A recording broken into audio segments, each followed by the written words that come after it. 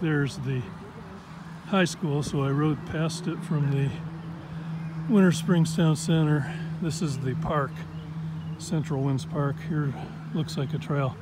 I wonder if this connects up with the Cross Seminole. I'll have to go back and see where this trail goes, because I didn't ride in that way. I rode in over here on a road in front of the high school.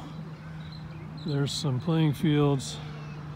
You can see there's a playground. More playing fields, soccer over there. I saw a sign that said there's a fishing pier down this way, but Lake Jessup is way over there. This way, not that way. So I don't know what fishing pier it's talking about, but I probably should know because I've been up here before.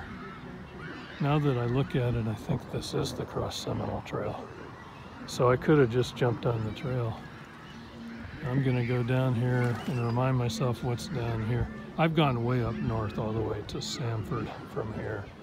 I just forgot where I was, but now I recognize it. So this is the trail, and that means I should be able to get on the trail instead of that road, which will be a nicer ride and walk to get to this park. Again, it's about a 100-acre park.